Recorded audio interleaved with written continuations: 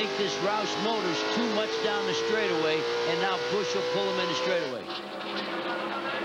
White flag.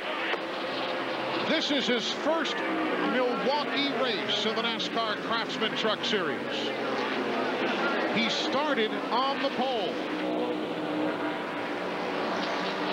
And Kurt Busch now a half-mile away from becoming the 24th driver to win in the NASCAR Craftsman Truck Series.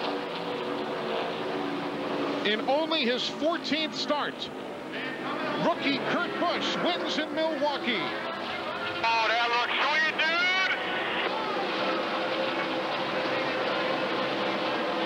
Kurt Busch gets the win. Showtime Championship Boxing is next on CBS Sports with 2 big-time bouts. We're about to have a big-time bout right here. Series rules require we end with a green flag, white flag the next time by, and then the checker. You can't end this race under caution. So here's the green. Kurt Busch leads Mike Wallace and Randy Tolsma. They've got a big jump on the field down at turn 1. Here comes Mike Wallace. The tires are cool right now. He's doing everything he can. No contact as they start off. Kurt Busch gets a great run down the back straightaway.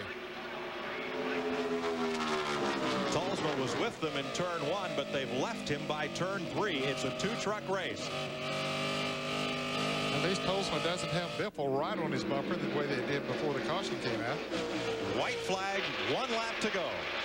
Mike Wallace has anything, he has to show it right now, and I do believe Kurt Busch has the better truck. But here he comes on the inside. Whoa, they make contact. He almost spins. Wallace has to get out of the gas. And here comes Tolsma. Tolsma's got to run. Down to the inside. Wallace blocks.